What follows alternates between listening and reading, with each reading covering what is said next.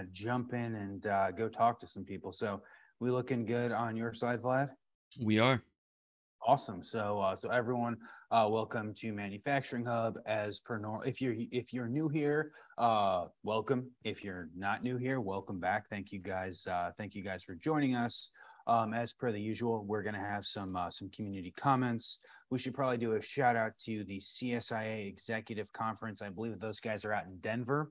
Arlen, every year CSI, or just about every year, CSI has had an event. I'm like, I'd really love to go, and I am just committed somewhere else. So told Lisa Richter that we're going to try really hard next year to attempt to be there in person, and hopefully I won't commit myself to a client on site months before well, that point. Maybe you can stream live from CSIA.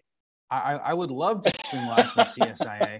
If I wasn't actively streaming live from a client site, I would probably be in Denver, Colorado right now. So hopefully next year, Vlad and I can make it to CSIA. And there are a bunch of other, it has been amazing seeing the groundswell of people showing up and showing back up to conferences. It is certainly one of those. Man, there are probably like 40 people I'd really like to see for the first time in about 3 years at a handful of these conferences, and yet I have not been able to make it there. But congratulations to everyone who's there. Vlad certainly has FOMO from all of the amazing pictures that you guys are posting. As I mentioned, we're going to continue with I guess we're actually going to finish our IIoT theme. And as we were talking about IIoT, there are very few people that I felt like we had to get. And Arlen, as you guys will soon see, is one of those people, potentially one of the, we'll get into it. But no, I guess, yeah. Kind of the other major thing that we do is we embarrass Vlad slightly. So Arlen, you may or may not know, Vlad runs a YouTube channel called Solus PLC. We'll wave hi to the few dozen or so people who are currently watching us live. They've recently crested 31,000 subscribers, and Vlad doesn't like to ask people to subscribe to any of his stuff, and so I'm the guy that gets to ask everyone to go ahead and subscribe. So I have also learned, Arlen, that when I ask people to subscribe and download the podcast, people do it more, and that significantly helps the numbers of people who watch. So for the first time this episode, guys, please hit the subscribe button for Solus PLC. Please follow Vlad, myself, follow Arlen, follow Cirrus Link and the Manufacturing Hub Network on LinkedIn. If you want to make sure that you stay up to date on all of everything Vlad and I are doing with the show for Arlen, this theme, and beyond, please check us out at manufacturinghub.live, where you can sign up for a once weekly newsletter that gives you somewhere between about 30 and 65 minutes notice as a reminder that we are going live on Wednesday afternoons. And again, a big thank you to Phoenix Contact for sponsoring this theme and their continued support. Vlad and I have had a ton of fun talking all about IIoT. And I hope that we've answered a bunch of questions, and I'm sure we've ruffled a few feathers. But no, Vlad, before we jump in, any comments, any thoughts? No, thank you, Dave. I want to say that you're committing us to many conferences next year. So I'm just cautioning. Maybe we'll spend the whole year on the road. But I'm not sure I'm committing us to anything, Vlad. I'm pretty sure I'm saying I hope to attend. Yes, I'm pretty sure I'm saying I hope to attend. I am generally very good at not committing to committing to very little. But no, I hope we can absolutely make it to at least 1 or 2 conferences towards the end of this year, and a couple of the big ones next year. But no, with that, everyone, welcome to Manufacturing Hub. I'm Dave. This guy up here is Vlad. We are talking all about IIoT, the Industrial Internet of Things. And with that, we want to welcome our very special guest this week, Arlen Nipper, President and CTO of Cirrus Link. Arlen, thank you for being here. Well, thanks. I'm looking forward to it. I follow your show. I've seen a lot of the episodes. It's awesome. Thank you so much for joining us, Arlen. Before we dive into the technical aspects of IIoT, could you give us a background? How did you get started in manufacturing, automation, industrial Internet of Things, and ultimately, how did you end up at Cirrus Link? Okay. Well, I grew up on a farm in northern Oklahoma, but my dad had been an engineer for NASA. He worked on the lunar excursion module that landed on the moon. So as was expected, I went to Oklahoma State in electrical engineering, and I don't know, maybe 2 or 3 years into that, I'm going, this is boring. I got to get out of here. And, as I'm walking to my advisor's office to say I'm going to quit, I saw a job posting and it said summer intern at Amoco Oil Company in Tulsa, Oklahoma. So I thought, okay, well, let's see what that's like. So I get to Tulsa, and this is 1978, 1979-ish. And they said, hey, we've just started this it's called the Microprocessor R&D Lab. So that summer, as a project, I got to wire wrap an RCA 1802. And if you guys Google it, you'll see that RCA came out with the first ever CMOS microprocessor. It ran at 500 kilohertz, and it had 128 bytes of RAM. And that summer, I got to write machine language programming for a downhole gauging project. And I came out of there going, this is cool stuff. So went back, I dropped as many analog courses as I could. I got a minor in computer science. And when I graduated, I went to work for Coke Oil. And they had just started a refinery in Medford, Oklahoma, and they were building pipelines from Medford, Oklahoma to Mont Belvieu, Texas, where the plastic manufacturing is. So for the 3 years, I got to do everything from run a ditch witch to put in 3,000 horse Westinghouse motors, put in centrifugal pumps, wire those up to vacuum tube starters. And then there was this new thing, came out in 1980. It was called a Modicon 484 PLC. So we got to write ladder logic for a Modicon PLC. Modbus came out in 1978. So it had already been around for like a year. So we hooked up the PLC to a 300 baud modem on a multi-drop phone line. AT&T would run multi-drop lines wherever you needed them. And that all went back to our control computer was running on a PDP 1144. So that was my exposure in getting started with everything from automation to communication protocols. I can't say we had networks yet. We had modems, if you can imagine. So that kind of got me started on this career path. And then about 8 years after Coke, I was one of the founders of a company called Arcom Control Systems. And we started making protocol converters. So all of these crazy protocols that were invented in the 1970s, remember, we were doing telemetry in the 70s and on into the 80s, we would make little protocol converters to convert, A to B and B to C and C to D, and actually did quite well in that market. Then in the mid 1990s, a very disruptive thing happened to the whole industry, and probably people don't realize that AT&T got deregulated. And when AT&T got deregulated, they were controlling most of the telemetry and factory and all these networks over their multi-drop phone line systems. Well, when they got split up, all of that all the quality went away, the price went up. And what happened is all the VSAT vendors jumped in. So you had Gilat, GE SpaceNet, Scientific Atlanta, AT&T Tridem. We're all putting out these VSAT systems so that we could get that data back into a central computer location. Arlen, just to clarify, sorry to interrupt. When you say deregulated, you mean that AT&T networks were allowed to be accessed by other vendors. Is that correct? No, they were broken up into private companies. So, For instance, we had a booster station in Conroe, Texas, and that was managed. All the communications were managed by AT&T. After the breakup, that was now Conroe Telephone Company, run by the local communications. They didn't even know what a Bell 202 modem was, let alone how you would get data in and out of it.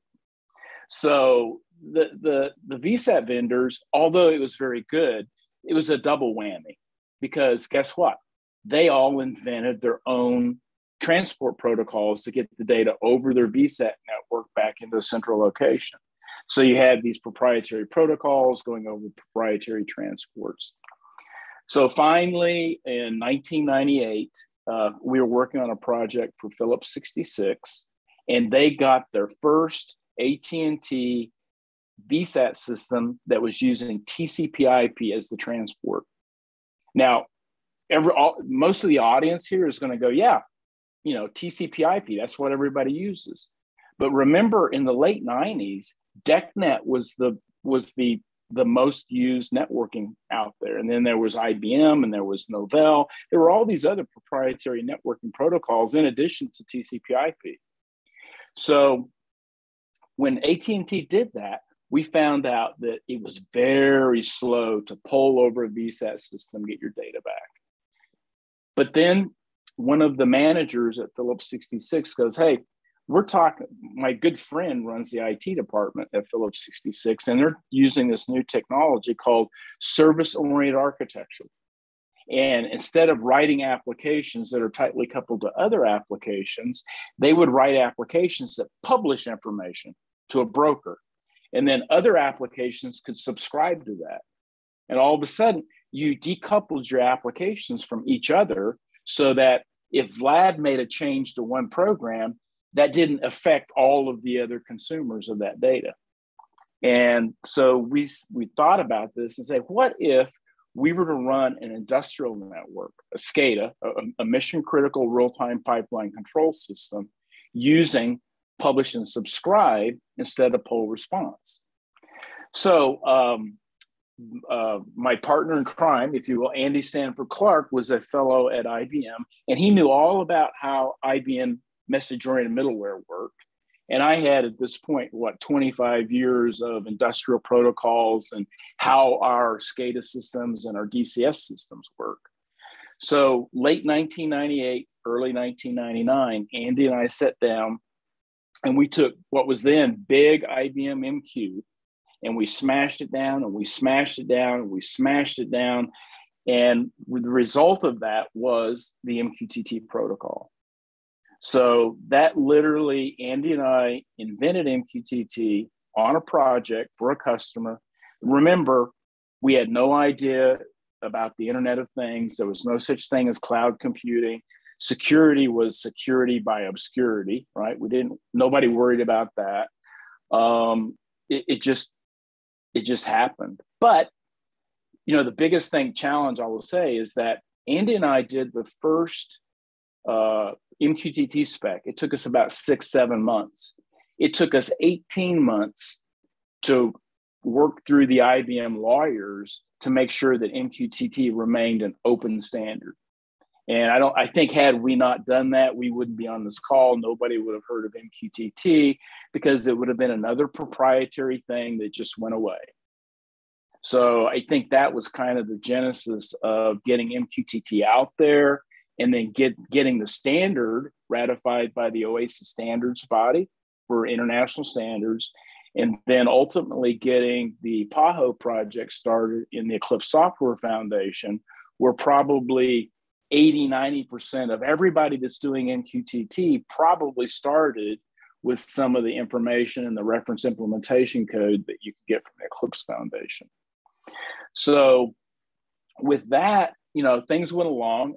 Again, if you want, I'm the poster child for how not to sell MQTT solutions, because for a dozen years, I flew all around the world.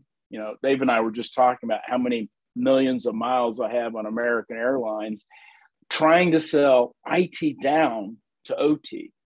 And the epiphany that I've had since we started CirrusLink is that one of the reasons we started CirrusLink is that we wanted to focus on OT-centric MQTT solutions.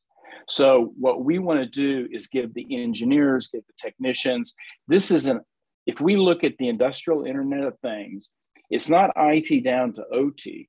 It's enabling OT with the tools and technologies to get an infrastructure that's cloud ready. So it's OT to IT, not IT down to OT. I like that approach, but I guess like the curious thought, Arlen, is talking to people who are using MQTT. There's a lot of use cases outside of industrial, right? So I'm wondering why necessarily the focus on industrial when there's a lot of applications, I think, also in the automotive space, from what I understand, are very, I would say, like benefiting from MQTT. And I guess like your thoughts in general maybe on the other spaces and examples, because I'm sure you have plenty, before we dive into the industrial space. Well, again, that's the thing. That's the exciting thing to me. I mean, if I think back, people ask me, where was the tipping point with MQTT? Because it had been around for probably 12, 13, 14 years before it started this adoption curve that just went exponential almost. And it was one of those things. And one of the first things that kicked it off, there was a blog from Facebook Messenger team. Yep. And the Facebook Messenger team had done the first version of Facebook Messenger, and it ate the battery out of your cell phone. It was slow, it was unreliable, and they were basically given an edict that, hey, you guys got to fix this. And so in this blog post, they said, oh, we found this thing called MQTT. We started using it. And you know what? It was great. It was fast. It was simple. The thing I say about MQTT is keep it simple, stupid. That's the beauty of MQTT. And in this blog, for all of the reasons that we did MQTT for industrial, all of these other sectors picked it up too. So you can use it, like you said, in telemetry from cars, from Facebook Messenger, ATM machines use it. I've heard that Roomba vacuum sweepers, garage door openers, all of these. So what's interesting to me is that Andy and I did not dictate a message. We didn't dictate a topic namespace, and we didn't dictate a payload. We just said, okay, here's a real simple messaging thing, and you can publish anything you want on any topic. And what happened is the world did. And so MQTT is proliferating, and every day I get an email or I get a LinkedIn message or I get, notification. Oh, we're using MQTT here. We're using it there. We're using it over here. So I think that's the beautiful thing of MQTT is it just gives you that reliable messaging capability, and then you can go off and do with it what you want. Now, what we're going to talk about in the industrial space is, we'll go back to it. The beautiful thing about MQTT is you can publish anything you want on any topic. The problem with MQTT is you can publish anything you want on any topic. And there, Vlad, is where we ran into that interoperability. How do you keep it open and keep everybody working, but yet at least start putting together some semantics and some guidance on, if we want to do this in the industrial space, what's the best way to do it going forward? Yeah, and I would say there's a lot of, again, in terms of applications, I think sending data is maybe the most basic use case that you can find in the industrial space, but you can send images, you can send files, you can send all kinds of like different analog even values. There's a lot of, I would say, maybe less, less obvious applications that MQTT can be used for. And I think, as you've said, people have found interesting applications. And again, I would love to discuss that as well, but I think it's just interesting to see how I would say the software / like engineering community picks up a protocol and is able to almost mold it for the specific application. Oh yeah. And again, I think the first round, and so what I saw, again, it kind of, if we look at this from a timeline standpoint, there was that initial blog that came out from Facebook. There was the fact that, Andy and I, about that same time, got the PAHO working group started, the Eclipse Foundation. About the same time, the OASIS standards body said, hey, this is MQTT. When Andy and I did the first spec, it was 3.1.0. It went through the OASIS standards body. It came out as 3.1.1, which was incredible. So in other words, the standard body didn't destroy it going through. So I think that was kind of the start of the proliferation. And people said, well, this might be a good And let's not get Internet of Things confused with the industrial Internet of Things. But all of a sudden, if you looked out there, you had Azure, you had AWS, you had Google Cloud Platform, you had IBM Watson, you had SAP Leonardo, and guess what? They were all putting MQTT ingest capabilities in, and they did that for that reason. And the other thing we can't forget as we're talking about this discussion is that Andy and I cheated. You know, when we start, again, this is 1998, 1999. So the pressure on us was, oh, well, let's use UDP. UDP is much more efficient than TCP IP. You don't have all that overhead, and you can write your own transport. And had Andy and I done that, we wouldn't be talking today either, I don't think, because what people have to realize is that, number one, MQTT sits on top of TCP. So all of the goodness of TCP, the security, the fact that TLS, you know, all of that, anything, all the new stuff that comes out, MQTT will natively be able to leverage it. That's number one. Number two is that we decided to make it to where the client was a remote originated connection into the broker. Now, let's put this in terms of industrial control system. 99% of industrial control systems today, I've got a central polling engine. You can call it whatever you want. Call it OPC UA, whatever. It's taking and it's polling Modbus or Allen Bradley or Siemens or BACnet IP or DMP 3.0. Those are, so for every device, I need to know the IP address and I need to make an outbound connection. So let's say I have 100 devices. That's 100 IP addresses I have to know about. That's 100 ports out of my factory or whatever that I've got to go out. Now, let's flip that around and say, now all of those devices implement MQTT. That connection is inbound to a single port on an MQTT broker. So all of a sudden, my cybersecurity footprint just went down by 100-fold because I have one connection. The second thing is all those 100 ports that were open out on my devices, those don't have to be there anymore. So for using MQTT, my device doesn't have to have any ports open at all. So from a security standpoint, again, that's why the cloud providers all said, if you want to connect from your factory to Azure or to AWS or to Google Cloud Platform, it's an outbound connection. There's no port open at your factory. Yeah, and I think, you know, we've seen a lot of vendors, you've mentioned a couple of them on the PLC platform side, are adopting MQTT. Do you think that it will become the only protocol of choice, or do you think there's still space for, again, you mentioned OPC, there's, I guess, like a few other options, but do you think it's converging onto MQTT?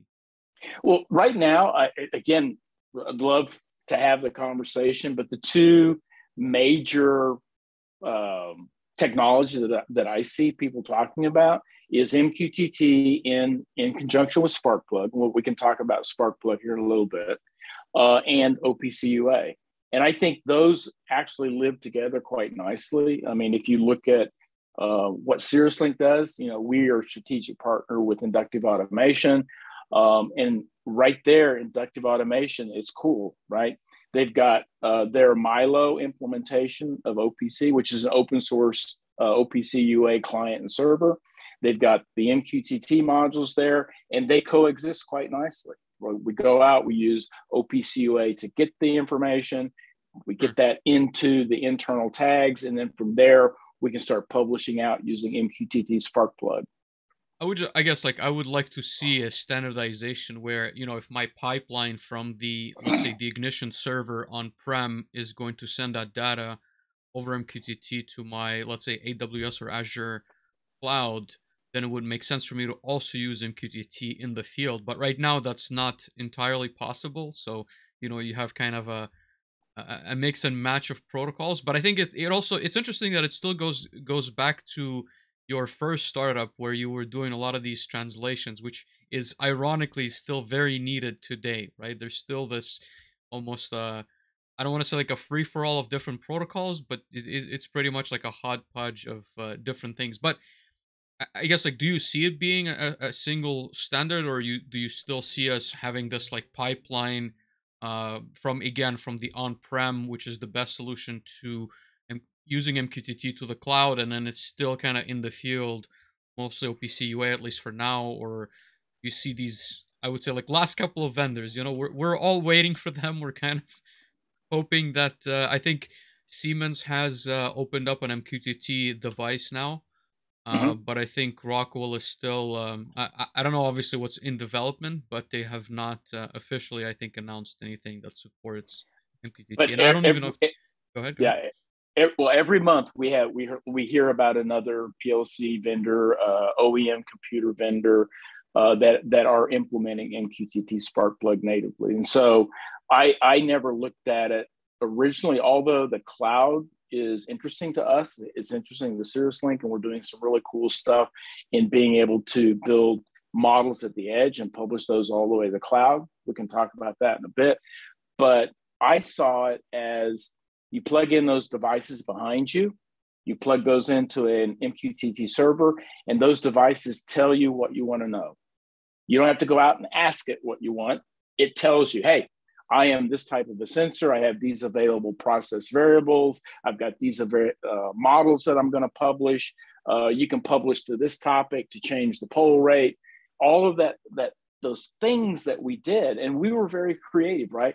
We've taken Modbus that's just turned 45 years old, and we've made it do things that we never imagined, right? We're doing floating point with 2 integers. We're doing strings with lots of integers put together.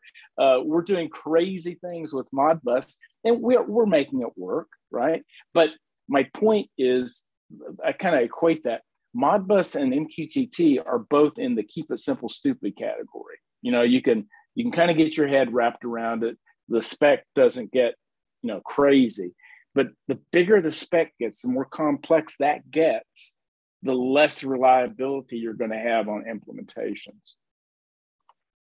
And I think it's not going to be as lightweight also, right? Like the more overhead you start putting on your protocol, the more, or I guess like the smaller your pipeline is going to be. And I think we're also reaching those bottlenecks, right? When you have a very large facility that's publishing a lot of data, well, it's becoming more and more difficult if your protocol is, again, I would say like overhead heavy versus well, back in the day, our aggregate baud rate when we did MQTT, this is going to blow everybody away. Our aggregate baud rate over the Philips VSAT system was 300 baud. 300, not 3,000, not 30,000, not 30 megabit. It was 300 baud. And I've said this for the last 25 years. In an industrial world, bandwidth is neither free nor is it unlimited. Mm-hmm. And to your point, whether it's a factory and they're melting down because their gigabit switches are getting slammed by poll response protocols, anytime we can do really, really efficient, we keep trying to keep that efficiency on. Even in Sparkplug was kind of a trade-off between pure binary, I can't explain it, nobody could figure that out, to we started using some tools in Sparkplug to be able to make it easier for people, for IT, easier for people that weren't like, total PLC propeller heads, to be able to take these messages and do something with them. Dave, I want you to jump in the conversation as well, but I have one last question for Arlen, just to clarify. So I've used Sparkplug for a smaller project that we did for Phoenix Contact last year, but could you give us a better explanation of what Sparkplug adds to MQTT? What does it actually do? Maybe in simpler terms for me and the viewers. Okay, well, it actually all started at one of the Chicago automation. It was at I believe that one of the control engineering meetings, the one of the conferences that Dave wants to go to next year, right? And we had a roundtable, and we had Travis Cox was there from Inductive Automation, Vincent Hublin was there from Opto 22, Johnny Chin was there from OnLogic at the time, David Lee was there from Hilshire. And in this roundtable, Travis mentioned, oh, we're doing MQTT now. And then Ben says, well, we're doing MQTT. And then all of a sudden, everybody agreed that, oh, we're all doing MQTT. But then as I go around to these vendors, I say, well, how do you do it? Well, we do it this way. How do you do it? We do it this way. So if we would have taken those 4 or 5 OEM devices and plugged them all into one MQTT broker, there would have been no interoperability. So what we did was that for our own sanity, SiriusLink and all the developers that work at SiriusLink, we've all been doing MQTT for the last 25 years. So we sat down, kind of carved out some time and said, look, let's take best practices, lessons learned. How would we do this? So we came up with a OT-centric topic namespace. Now, number one, once you know a topic namespace, you've got plug and play, because you can go out, you can do a wildcard subscription, and you can know what data is coming back. The second thing we did is we defined a template so that we could publish a model from any device into a system like Ignition, or into, maybe Aviva, I know is doing Sparkplug B, Signet, into Amazon site-wide service. And so let's be able to define a model of a pump or a tank or a motor or whatever. And then the third thing is that what was killing us kind of in the market was that everybody that was using MQTT, kind of IT-centric, they were using JSON. And I love JSON. I've got nothing against JSON. But let's face it, if you're on cellular or you're on VSAT, or even if you're in a factory and you've got a Modbus PLC with 10,000 tags that are all changing once a second, all of a sudden you've got huge JSON packages flying back and forth. So the middle of the road that we took is we used a technology called Google Protocol Buffers. It's well known, it's open, a ton of people use it. And Google Protocol Buffers let you take basically a JSON schema, but builds a binary wrapper around it, right? So now you've kept that efficiency, but you've kept it easy to use.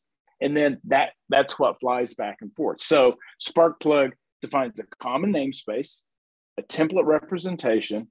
It defines a measurement, right? So instead of a register, Modbus register 40,002 and a value of 12. Okay, Vlad, what is that? Is that PSI? Is it scaled? Is it floating point? There's no context. So right? There's no context. So with Sparkplug, you can give it a name, you can give it engineering value, you can give it engineering high, engineering low, engineering units. You can give it, tell it what the data type is, and any other metric that you want to add to contextualize that measurement. Now it's an object. Now, a year from now, I go find that measurement. I know exactly where it came from. I know when it was taken. I got timestamp in milliseconds. So all of that contextual data stays with the representation. And then the last thing, the fourth thing that Sparkplug does is, it's funny. Everybody reads the MQTT spec and they go, oh, we could publish this. We can subscribe to this. Let's publish and subscribe. But nobody reads the last part of the spec that says there is a death certificate built into MQTT. So one of the advantages of MQTT, since it's on TCP/IP, I can publish information when it changes. So I come up, I connect. One of those PLCs behind you says it's 100 PSI.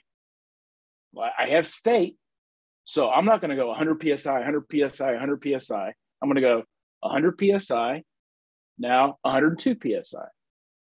I just reduced my overall bandwidth by 80 to 95%. But I can only do that if I have state. And the state is the contract between an MQTT client and the fact that he registers a last will and testament. It says, hey, Mr. MQTT broker, if I die, here's my last will and testament. Please deliver it for me. And the way that we use that in control systems like Ignition and others is that when we get that death certificate, that means that your node fell off the network and we should go set all your process variables to stale. So that's how we do report by exception, because we have state, and we have state because we have a death certificate. And it's interesting. There's a lot, Arlen, there's a lot to implementing this. I think those who are listening maybe say that it's a trivial, like maybe solution or like discussion, but there's a lot to being able to filter data the way you've described. And I've seen it firsthand where, again, if you're trying to hammer down a facility every like millisecond and trying to send all of that into your data lake and whichever protocol that may be, it becomes a challenge really quick, right? So the ability to scale with MQTT and be able to pull by exception, and when there's a change in your values, that is something that I think you have to experience to truly like understand. And kind of once you reach that limit, you kind of know that it's very difficult to overcome. Well, but it is. But once you get the concept, once you get the notion, I love Todd Anslinger is from Chevron, and he's on the Sparkplug Working Group, and he was at the ARC conference in Orlando, and he was giving his talk about, and so he put his dark sunglasses on, and he held up his mind eraser, and he clicked it, and the red LED flashed, and he said, "Forget everything you know about SCADA, okay, or DCS or PLCs. Forget everything. Now, how would you do it today?" Right? And we wouldn't be polling. We wouldn't be inventing protocols with function codes and opcodes and, you can only send this data type. We would go more with in my mind, more of an enterprise service bus where my device can tell me what it's got to offer me, and I don't have to go poll it all the time. I would agree. Dave, what are your thoughts? So I'd like to point out a couple of things. The ease in which Arlen explains this and makes it seem so easy is basically exactly the way he did it the first and second and 20th time I heard him. And to kind of Vlad's point, I would just like to point out that Arlen has been doing this 25 years, right? He is the co-inventor and kind of the major head of this. It is never quite as easy when you go to actually get your hands in the code and make it work, as Arlen says. But it working is an absolutely beautiful thing. I will also make the comment. So Arlen made a couple of comments about networking. We actually had an awesome conversation with Jarvis Verghese in episode 59. He talked a lot about networking and what an OT network looks like versus what an IT network looks like, and many of the issues that Arlen has kind of described. So I would suggest that you guys go back and take a listen if you are interested in learning more about that. Josh is a master of the topic and the person that I call if and when we have catastrophic issues like that. So Arlen, I'd like to talk a little bit more on the industrial side, but first we actually had a really interesting question, right? So Rick wrote in and he said something to the effect of, MQTT is coming up on 25 years old, that is fairly legacy, age-wise. Is MQT at some point going to be looked at in the short term as a legacy solution, or were you guys perhaps 20 years ahead of your time and you have built a spec and a solution that the rest of the world is now ready to go ahead and leverage? Well, it was fairly obscure until about 6 or 7 years ago. So yes. It kind of was. It lived at the layer of IBM, consulting services, right? Mm-hmm. So, you're right. I mean, really, I think it's the realization of what TCP/IP can do what TCP/IP does, what cloud computing can do, what networking can do. And I think it all came together in a perfect storm of MQTT just popped up and, geez, that's kind of simple, isn't it? And so I think if I put an age on it, I would say, yeah, Andy and I were ahead of our time in that, again, there was no notion of the Internet of Things. There was no notion of cloud. TCP/IP was just emerging. So I think it sat there in obscurity for a very long time before something popped out. Now, you and Vlad asked me before, there's OPC UA, there's MQTT and Sparkplug. I don't see anything else coming out right now. I mean, I would love to. I'm a propeller head. I'd love to figure out what new things are out there, but right now I think there's a ton of really cool applications, and we take, you know, like the PLC manufacturers. If I'm going to do a really small compact sensor, right? My overhead, if you look at the MQTT spec, the original one that Andy and I did, it was 18 pages long. 18 pages. I mean, typically when I'm working with OEMs that are trying to do MQTT, they may not have all the kinks worked out, like you said, Vlad, but they probably can get a client up and running in a day. You know, so which is amazing. Which is absolutely amazing. So you personally, you guys as SiriusLink, you guys work in kind of the Internet of Things, right? So I know we talked about kind of moving data up and down from the to and from the cloud. I think you guys do some work kind of porting into AWS and GCP and Azure and all of those things. Is there an application that we can perhaps talk about of what you guys are helping or what you've seen clients work with in IIoT leveraging MQTT? Well, yeah. So again, since my background was oil and gas, I would say probably the first 3 or 4 years that we were doing projects were all pipeline control systems, right? But let's get outside of that and look for from a mission critical command and control more to the industrial Internet of Things. So we had an opportunity with the state of Indiana, and the state of Indiana had this federal funding coming in, right? So we have all this federal money. Well, do we build $500 million worth of sidewalks and street lamps, or do we do something for the manufacturers in the state of Indiana? So they started putting together this Factory of the Future and an Energy Insights program. And the Energy Insights program is targeting the 1,000 of the small to medium manufacturers in the state of Indiana to at least get them started on their digital transformation journey, their journey into the industrial Internet of Things. So we started with that. And the big partner there was Amazon.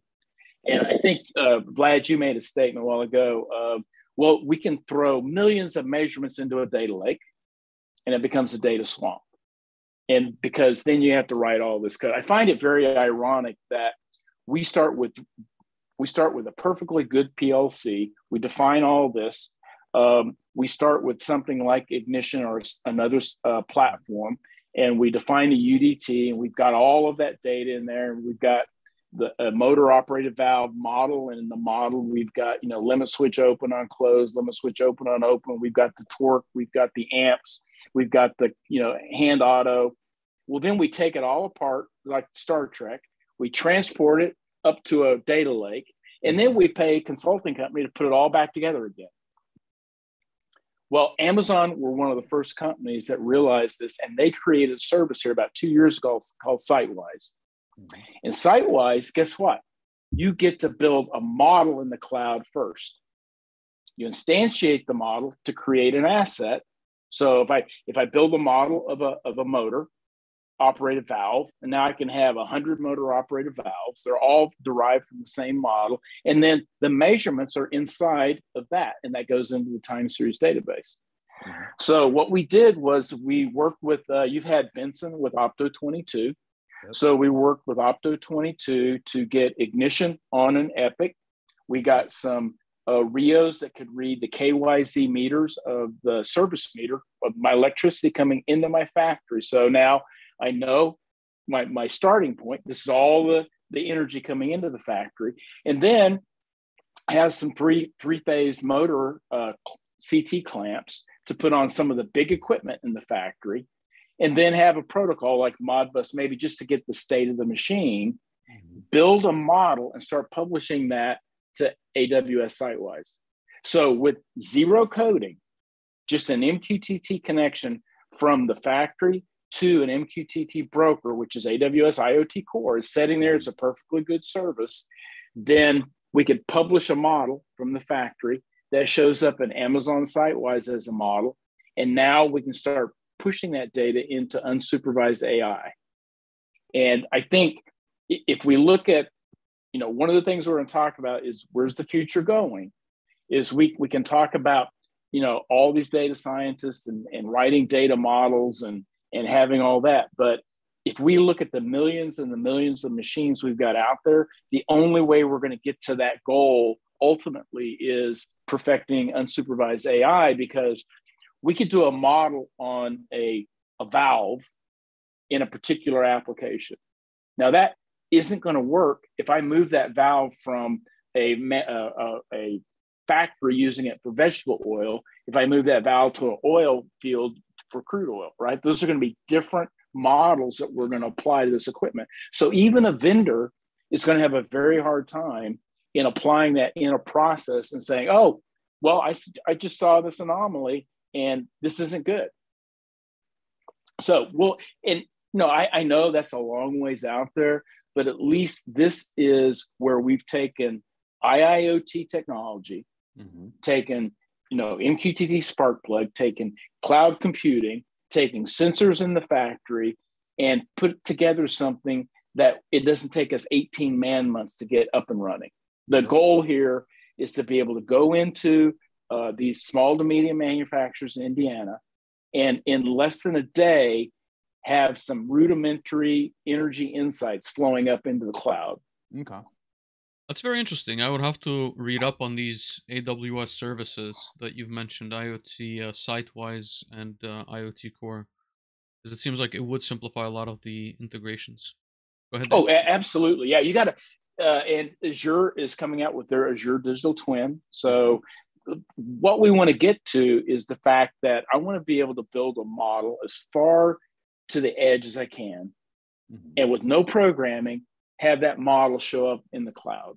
Now, it is going to show up in my SCADA system and my control system. And, I'm going back to the thing that I said before, is that this is OT. This isn't IT down to OT. It's OT up to IT. And I guess one of the things I always say, because I was a SCADA engineer, if we can't show our operational managers, our SCADA supervisors, our plant manager, if we can't show them this new technology is better, faster, more secure, more available as an OT system, we're never going to get to IIoT. They're never going to put it in, right? They're going to say, well, Vlad, if you can't show me that, I'm going to pole mod this. Yep. Interesting. And then have you guys, is this project you're talking about, Arlen, far enough along that there have been successes and these, this is actually being implemented with some of the Indiana small and medium-sized manufacturing companies? That will be, watch this space. We're literally having a kind of a discovery day of the first 10 early adopter customers. And then after the next quarter, we'll have another meeting with that. And definitely, if you go and Google the State of Indiana Energy Insights, it's capital IN sites, you'll see the customers that are participating, and hopefully we'll be able to publish those outcomes here very, very shortly. No, I love that. I love that, and I love the theoretical ability that you don't have to be a SCADA engineer, and that most people should reasonably be able to take this and get a facility, even if it's just kind of like a first test case, up and running. To your point, Arlen, I have always found that if you can show people, being able to show people how something works is so much easier. And if we can leverage someone on the IT side, or if it could be like an intern project or something along those lines, and it doesn't take some of the most critical resources that you have as an organization, you can show that there are good opportunities there, find wins. And then once you can find the wins and show the organization, then you're almost certainly going to find much further adoption. Well, the thing to me is that I always say, I want a mere human being to understand this, right? We can go into all these verticals, but I'll give you an example of a flow computer. And a flow computer is like a PLC, and you get all these process variables, and 90% of it's enumerated. And Vlad, you know what that, so behind you, you could say, well, that PLC is going to, if it has this, it's going to be a 0, 1, 2, or a 3. And so Dave's up there and he gets the 2. Well, what's that? Right? That's the beauty of Sparkplug, is you can start taking these nebulous enumerated things that we keep throwing at IT and go, come on, IT, why can't you guys figure this out? And give it context so that when it comes up, you go, oh, wait a minute. This is this machine, and it's telling me that I've got a problem. I've got a, clutch stuck. I'm in fault mode or whatever. And I don't have to, call 14 different people and have to remember that, and then have a human type that. And then you go, well, I just did that model. And they go, oh no, this PLC does it completely different. And this PLC does it different again. So getting that contextual model to say, I don't care what you got out in the field, but at some point, as far out into that tribal knowledge stream as we can, let's get that thing contextualized so that now everything upstream can understand that.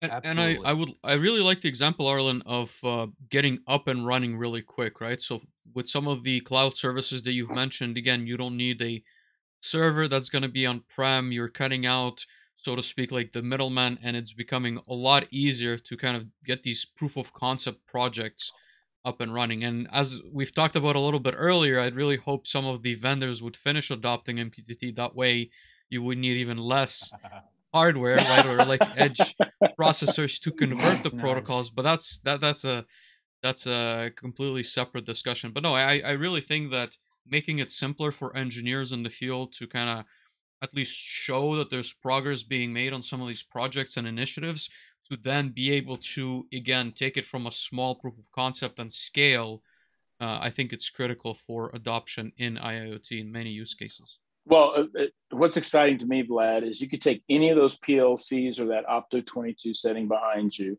Once you had a UDT built, literally, you could take that model and have it in SiteWise in 3 seconds.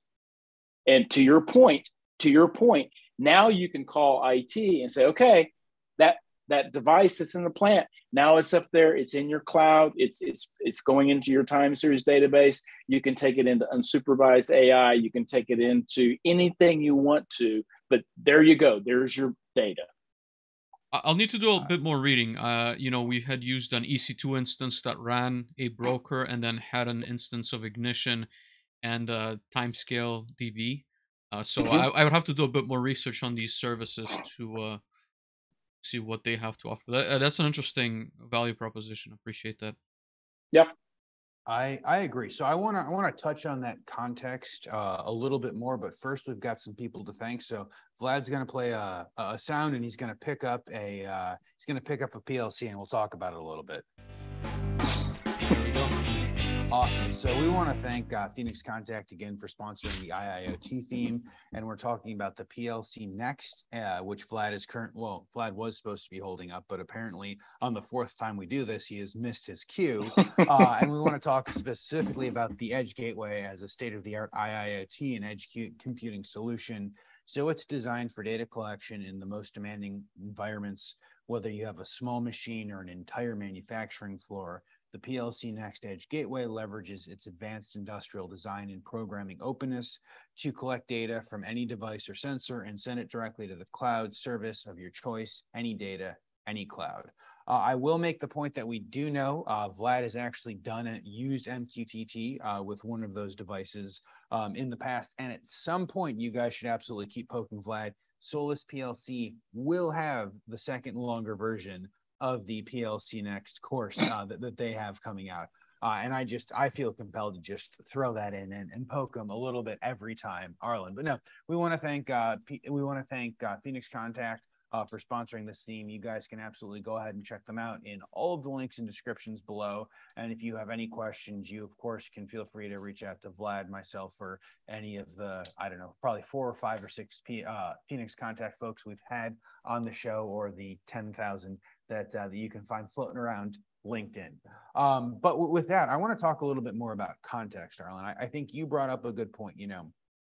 you've been talking about kind of bridging that IIoT, right? And that you want to allow an IT person to kind of look at any of the pieces of information and not need to be a product specialist or a process specialist to understand what that is. I think that we have had a kind of a similar conversation nearly with every group that we've talked about. And you also said that you kind of started trying to sell IT to OT, and now kind of vice versa. And you've kind of over the last 20 or so years found this happy medium. I guess that's the long way around asking, are you seeing that we are doing a better job sending context with data from the plant floor through IIoT or other solutions so that anyone can read it? Or is that still a gap that we have that we as an industry need to get better? I think we're starting to see it, but it's a gap that we as an industry start needing to get better. Again, I love what you can do with cloud. I love all the tooling and all that. But again, let's go back. If we've got to hire consultants to write Lambdas and Python code and go into data lakes and out of data lakes, it's never going to happen.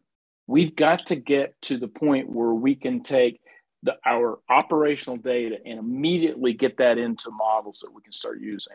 So we have a lot of pieces, and I'll just say this: if you look at what, and I think especially Amazon and Microsoft, they got out there and they did a thing they may regret. They put a secure container out in the field, Azure Edge or AWS Greengrass. But what they did was that opened it up for people to just start writing programs. And so by the time you come into a failed project and you see what was happening, somebody wrote a really bad SCADA system in Python in little chunks, right? Mm-hmm. So we've got to resist the urge to follow it out there and write code. I mean, we all, I can write anything in C, and we'll talk about books, but that's my favorite book is Kernighan and Ritchie. I can do anything, but that's not helping industry, right? Yep. We've got to have tools on platforms, not coding on operating systems. Okay.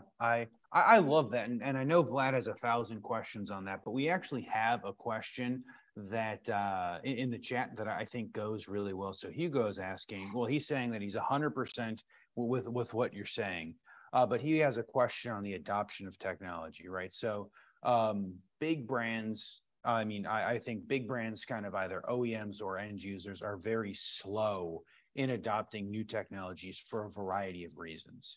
Do you think they're slow because they're just large organizations? Do you think it's because they made a huge investment of time and money in the previous decades and they don't want to move forward? Do you think that they're slow for some other reason? I think it's a question of adoption. Like, do you see that we are going to start adopting MQTT and other technologies quicker from some of the larger organizations? The demand that I'm seeing, again, I'll say this: CirrusLink did not mean for Sparkplug to take off.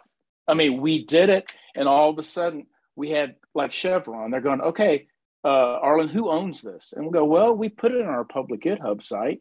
Well, no, really, who owns? So we took all of the IP and we gave it to the Eclipse Software Foundation. So it lives, they own it. It lives over in a standards body. It lives over in a company that does software, right? Mm-hmm. But the demand that we saw was coming from the customers to the vendors. They're saying, hey, if you don't put MQTT Sparkplug on that device, you won't be getting an RFP from us. Mm-hmm. And that's driven a lot of the demand that I've seen on MQTT and Sparkplug, because they say, hey, we want that on there. And you're right. If an entrenched player doesn't have a reason to move, they won't move. Yep. And sometimes they move quickly and sometimes they don't move as quick. And again, the PLC Next is fantastic. I got to see it doing MQTT Sparkplug at the ARC forum in Orlando 2 weeks ago. Absolute great piece of product. Arlen, I really like where the conversation is going. I had a question, more on the skill set side, and I think we've touched a little bit on it when we talked about data being funneled into the cloud, and then there's typically a contractor or someone trying to figure out how to use that data. But I think the question for everyone, and I would say especially for those who are maybe earlier in their career, is to try and figure out where does the opportunity lie. And it could also be, I guess, taken from an OEM standpoint, right? So imagine that I'm currently a plant manager. I'm trying to see in 5 years what kind of skills do we need in our facility, and I'm trying to map out maybe what kind of, I would say, like engineers or techs to hire. And I'm wondering, like, what are your thoughts on, people who are more heavily focused on the control side, people who are focused on networks, people who are focused on software, people who are focused on data analytics, like cloud infrastructure? Like, do you see like major opportunities of growth? And again, it could be more like career decisions for some of us. It could be opportunities for plant managers who may be, I would say, like, I guess maybe the word is sometimes like don't underestimate the complexity, right, of getting this data into the cloud and then being able to process and give out like tangible, actionable, I would say, information, right? There's a lot of knowledge that goes into that. So I'm wondering if you have some thoughts on who would be the best positioned in, let's say, 5 to 10 year time frame. Well, I think it from what I'm seeing out there right now, it is a mix of, the perfect combination is people that are mechanically oriented. They're going to be tending more towards PLCs. They're going to say, hey, I want to write ladder logic. I want to see this motor operate. I want to see this stack light come on and off. That's what really drives me. Well, that's great. We need those skill sets. But then once you're interested in that, maybe go back a little bit and say, okay, well, I've got the mechanical part down. Maybe I need to learn a little bit about networking. Maybe I need to learn a little bit about, how I put together, just deploy cloud infrastructure. And I think all of those skill sets are going to be required going forward. From my background, having that electrical engineering and a computer science a bit, but that doesn't teach you anything about what's going to happen in the real world. So, education is great. We got to have that, but it's also getting your hands dirty, like you, like me, is having equipment. People laugh at, all this stuff that we've got behind us, but it is the Internet of Things. I keep telling people it's the things, right? It's not, you got to get the screwdriver out. You've got to get this stuff working. And I think that's where we're going to get the skill sets going forward. It's getting young engineers interested. It's the Raspberry Pi syndrome, right? I think the Raspberry Pi probably did one of the greatest favors to us as an industry in that, well, in the old days before COVID, you could get a Raspberry Pi for $45. You could get it up and running. You could download the Paho client from Eclipse. You could get MQTT running. You could get a relay hat for it. And all of a sudden, you're sending MQTT commands and you're turning light bulbs on and off. And I think all of the skill sets involved in that are leading to where our future engineers are going to be. And I could already, Arlen, on that last example, anticipate some comments of people commenting and saying that it's not an industrial solution. I think, again, it's important to take a step back. And again, we've talked about this a few minutes ago, but realize that the proof of concept and being able to like switch on that light on and off, or even, again, you can model a few analog tags on your Raspberry Pi, or even, funnel that into an AWS service so use it as an edge device, is the initial step. And once you have that proof of concept, you can scale to better, more industrialized hardware and software. But ultimately, I think it's important to have these low-cost solutions that can be leveraged to kind of establish a baseline, right? Well, when I go to colleges and talk, I mean, you get in front of electrical engineering class today, and you say, how many of you have a Raspberry Pi in your dorm room? Every hand goes up. Every hand, right? They're doing something with them. And that, to me, is getting them excited. I'm fortunate in my career is that after doing this for 44 years, I'm still excited to get up and learn, what I can do today. And I think we've got to get these college students and these future engineers that are going into manufacturing, into oil and gas, into solar, into water, wastewater, into smart city, smart industrial. is get them the skill sets that they need. It doesn't matter what sector they go into. You and I both know that SCADA is SCADA is SCADA, right? You could go to a manufacturing plant, or you can go to a remote site with an oil well, and the technologies to make those things happen are the same. The vernacular may change, the network medium may change, but the mechanics are the same across the board. And I think, Arlen, to your point, it's great to see OEMs realize that opportunity as well. And I think, inductive automation has done an excellent job at making their platform so open that you can pick up a Raspberry Pi and send tags, to a test instance of ignition and be able to see that data, right? You have to reset it. There's some little caveats, but ultimately you're able to plug and play the solution and be able to monitor a lot of different data coming in. So you don't need to spend it. Again, I'm sure you could ask the question of how many of the students have a $5,000 PLC in their dorm room, and that's going to be exactly. So I hope, from my standpoint, that manufacturers of these devices recognize this opportunity and make it a little bit more open, just like, as I've mentioned, inductive automation has done. Yeah, and they've done, and they do have the Maker Edition, so you don't have to go there and reset the trial for students and for home enthusiasts. They've got the Maker Edition, which get you up the curve and let you kind of see the art of the possible without spending tons and tons of money to do that.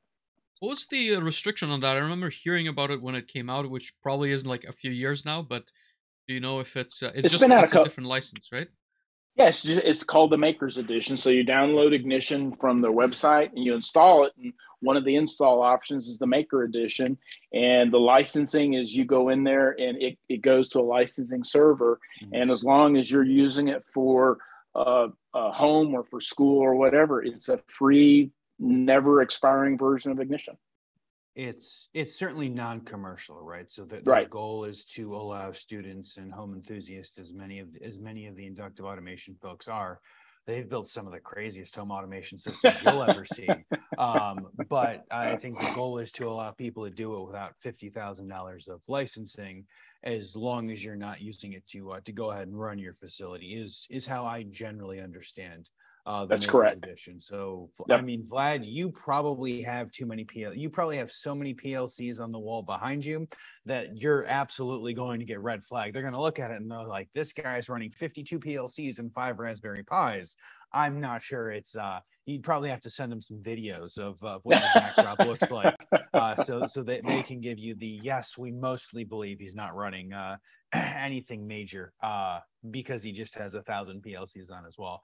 But no, so I think all those are good points, Arlen, and we do want to be respectful of your time. So I want to ask you kind of the wrap-up questions that always drive into some additional good topics of conversation.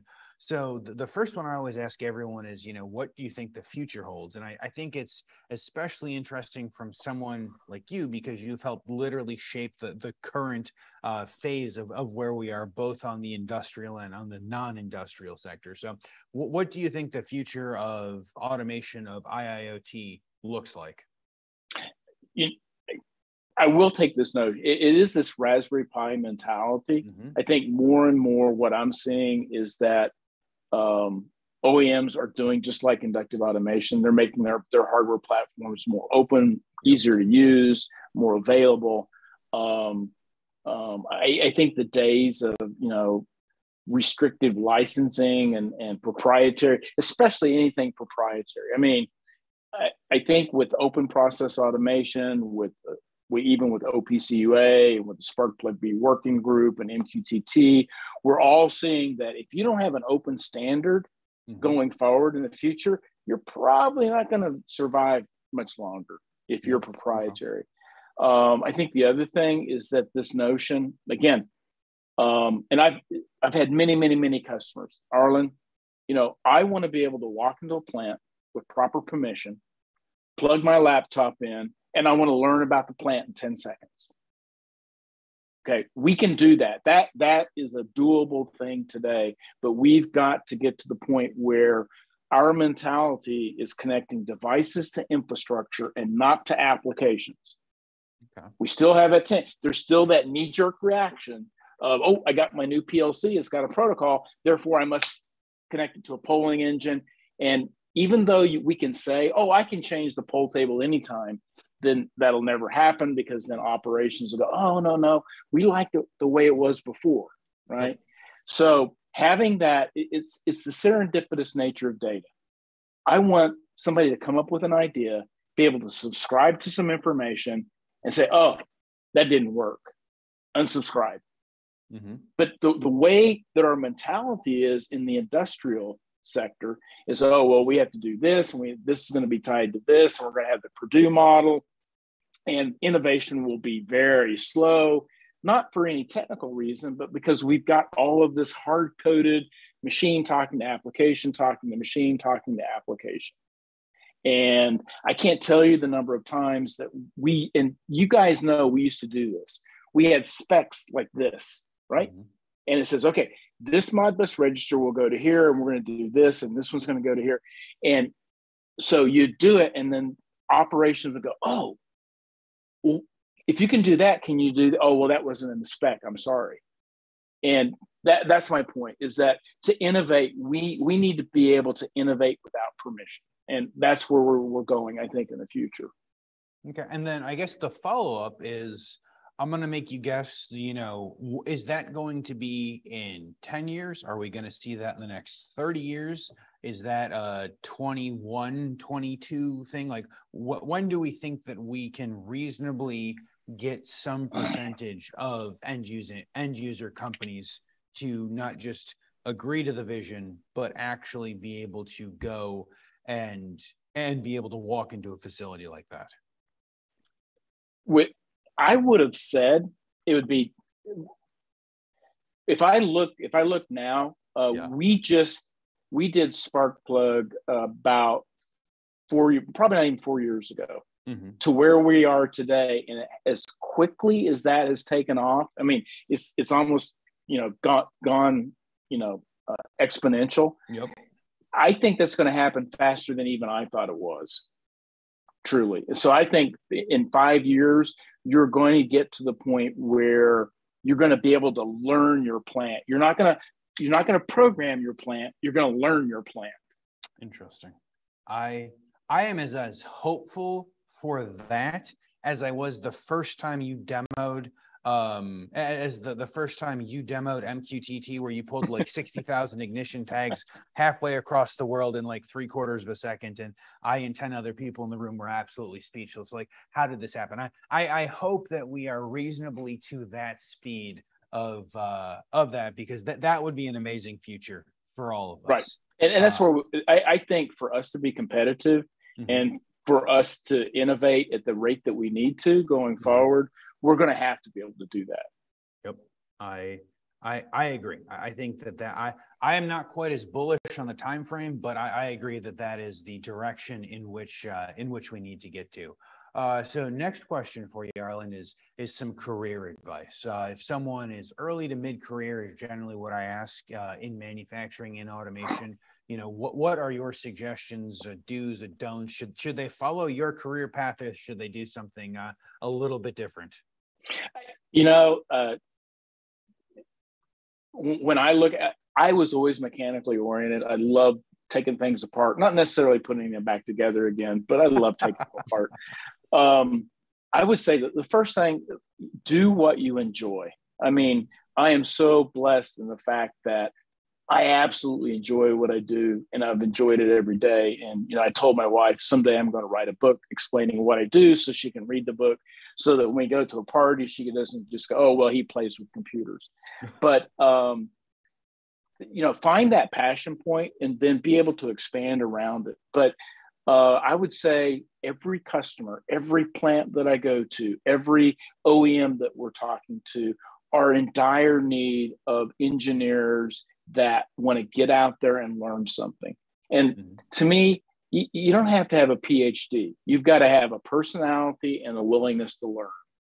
In fact, when I was CTO for Arcom Control System, I was CTO for Eurotech, and it got to the point where I didn't look at what college they went to. I didn't look at what degrees they had. I said, are you personable, and do you want to learn?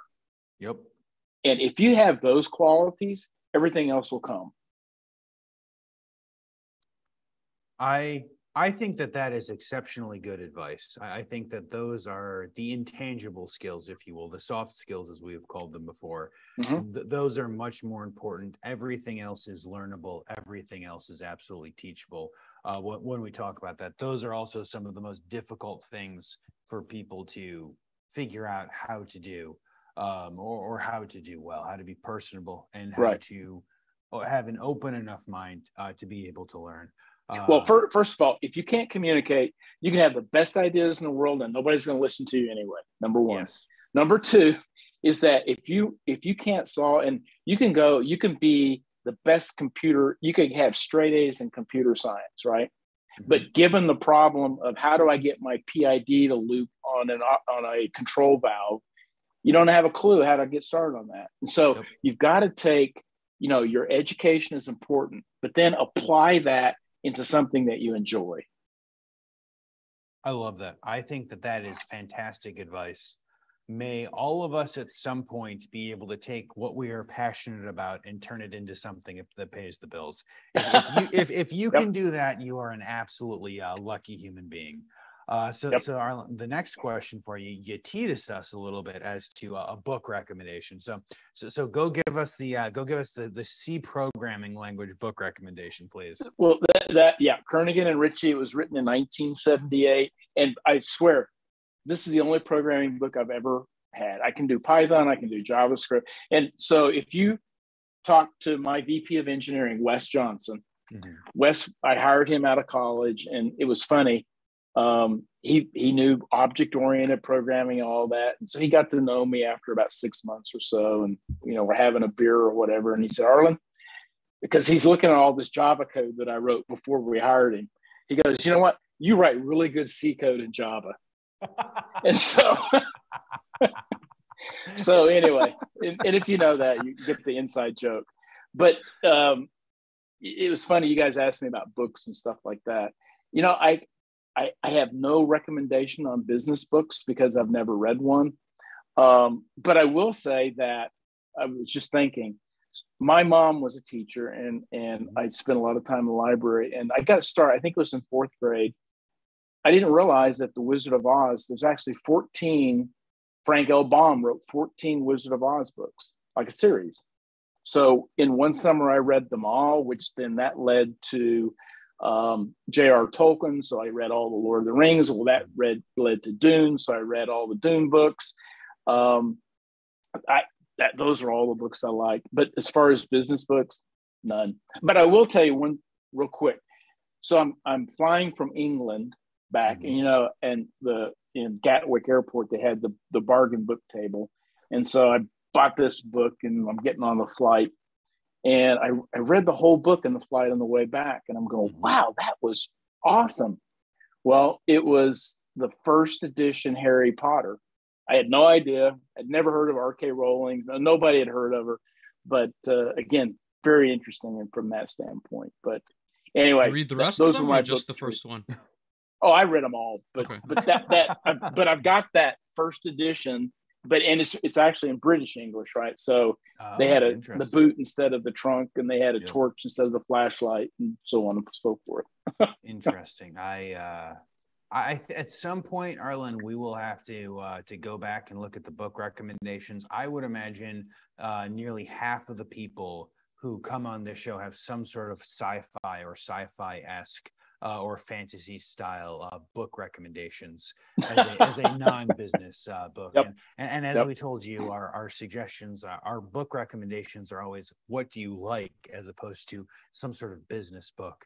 I'm not sure there are very many people that read business books that like them. And I have found most of them are very repetitive, right? You read 5 or 6 and you've basically consumed every business theory. And beyond that, we just kind of start eating each other. Right. Well, and you can imagine when Chris and I started SiriusLink, we go to the venture capitalists and we go, oh, we got this really cool idea. It's called MQTT, and it's the Internet of Things. And there is no business book on the planet that would have explained how we could have got that started except to bootstrap it ourselves. Yep.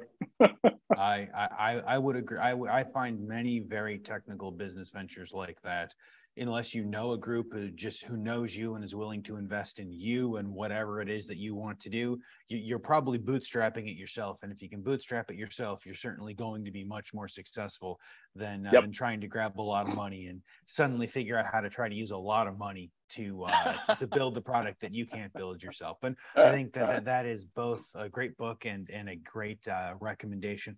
The last question we have for you, Arlen, is who should reach out to you? Who do you want to do work with? Who do you want to connect and talk with? Are you guys hiring? This is kind of the open floor for you. Well, yes, we are hiring. We're looking for developers that would be interested. Again, we're not a huge company. Our developers are in Vancouver, Washington. So I'm in Stillwater, Oklahoma, but our Wes and the entire development team are in Vancouver. So if anybody's in the Vancouver area, but as far as me, you can tell anybody that wants to learn more about MQTT, more about Sparkplug, more about how we are applying that, hey, reach out to me. I'm on LinkedIn. My email address is arlen.nipper@cirrus-link.com.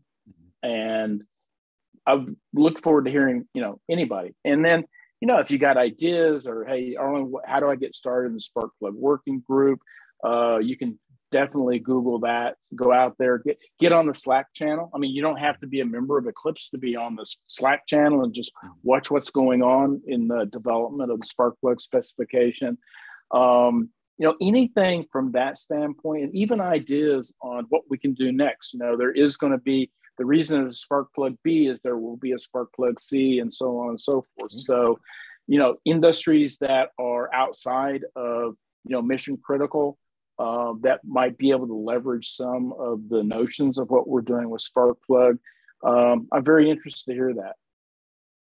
No, I think that's amazing. So everyone who is watching this live should have Arlen's information on the live shows. If you guys are listening to this on podcast form, we will make sure to put Arlen in the Cirrus Link information from there. I will give a shout out to kind of all the Cirrus Link content. Nearly any time I have got a question about MQTT or Sparkplug B, or a lot of time, how do I push up or pull down very easily information from control systems to almost any sort of cloud hosting specification. There is a Cirrus Link link at the very close to the top of my Google, and there is always some very great information there. But no, Arlen, we want to thank you for joining us. This has been amazing. Again, I will make the comment, if you guys have not followed Arlen and Cirrus Link, please go ahead and do that. Follow Vlad and myself. Go ahead and like the show that you're listening to. If you're listening to the podcast, please give us a like and a thumbs up and a 5-star rating wherever you can. It helps. Arlen, I like to joke that we could tell them why it helps on the algorithm, but that is not this show.